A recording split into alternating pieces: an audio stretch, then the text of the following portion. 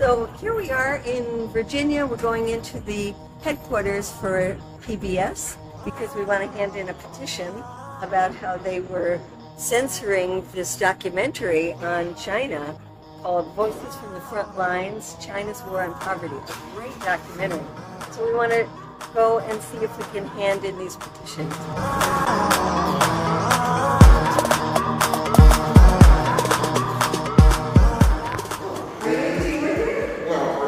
Oh, okay.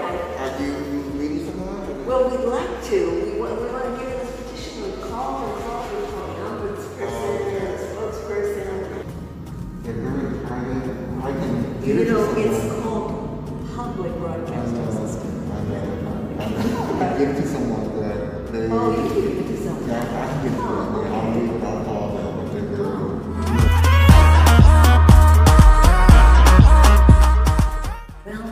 That's our attempt to meet with somebody from the public broadcasting system. And let me just say how appalling it is.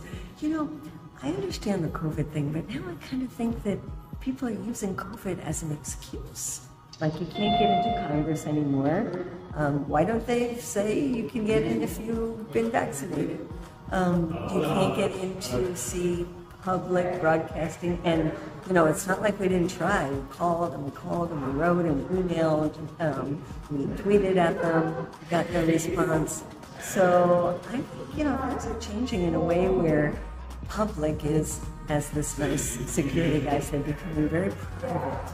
And we've got to find ways to open the doors again and say, hey, these are services that you're supposed to provide for us, the public. Just delivered a petition signed by many thousands of people, including award-winning filmmakers, complaining about PBS censoring a documentary that was made to show how China did this most amazing thing of lifting 100 million people out of poverty.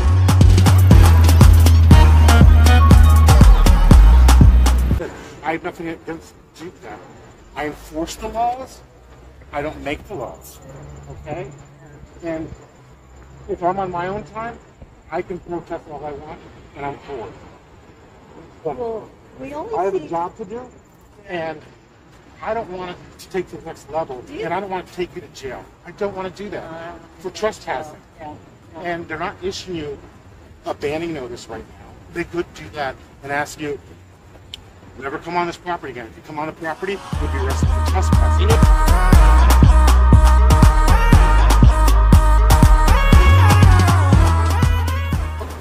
We came to deliver a petition about how PBS has refused to air a documentary that was made for PBS on how China had eliminated poverty. It's called Voices from the Frontline, China's War on Poverty.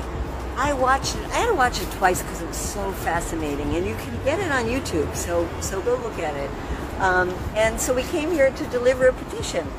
We could not meet with anybody from PBS. Not only couldn't we get in and talk to somebody, we couldn't stand on the outside of the building there. Then we couldn't stand on the area where the cars go in, and then we couldn't sit on the benches in front either. And they called them first the security guards, and then they called the police.